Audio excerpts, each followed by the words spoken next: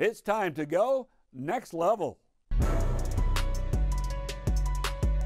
Adam, thanks again for joining us. So the playoffs have started for Class 4A and below. What Houston area teams do you feel could make a long run? Well, the first one that comes to mind for me is absolutely El Campo. They've been so impressive this year, and they were great last year. But, man, I mean, when you talk about, a 4A team that can make a run, El Campo is definitely at the top of the list.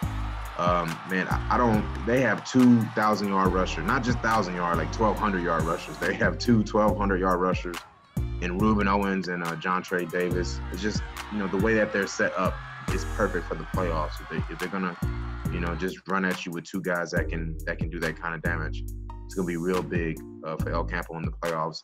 But outside of them, man, I always love Needville. I know Needville is coming off a loss to El Campo, but I always love Needville. They've been really great the past couple of years, and they've been a team that's kind of had some expectations in the playoffs.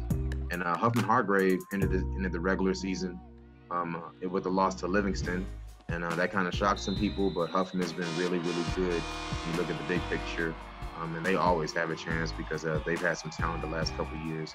All right, let's talk about players to look out for in the playoffs. Who do you see as an unsung guy who people should keep their eyes on?